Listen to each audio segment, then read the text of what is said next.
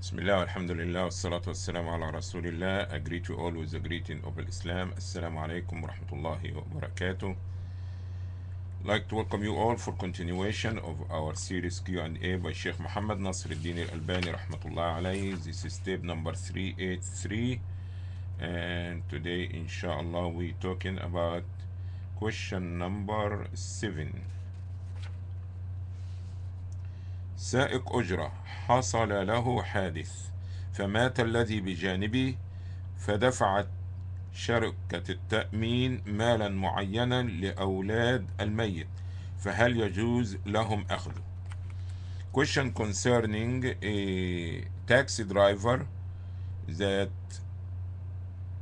he have somebody riding with him and he got in a car accident which caused the passenger to pass away, to die, and the insurance company took upon themselves to pay the dia, the insurance money for his death.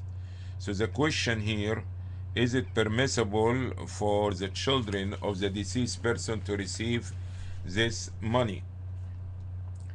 Sheikh MuhammadAdly Al Albaani rahmatullah alayhi stated that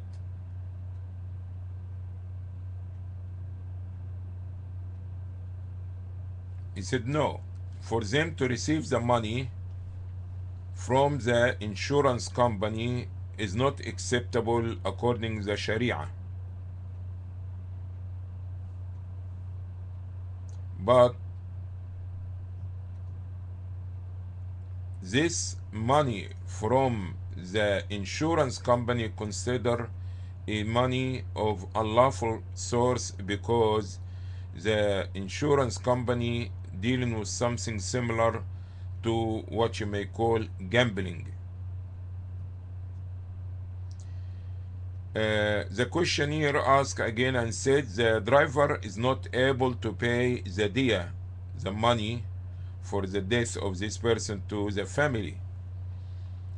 The Sheikh said the ruling is still remaining the same.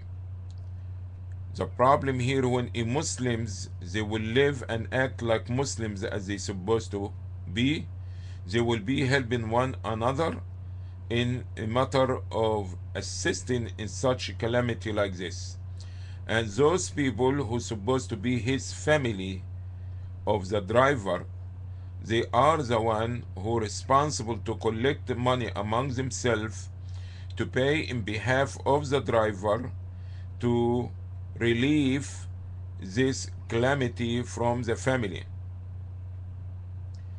And since the driver, neither his family can pay this, is not excuse or a reason to make the money from the insurance company lawful for the deceased family, and Allah subhanahu wa ta'ala knows best.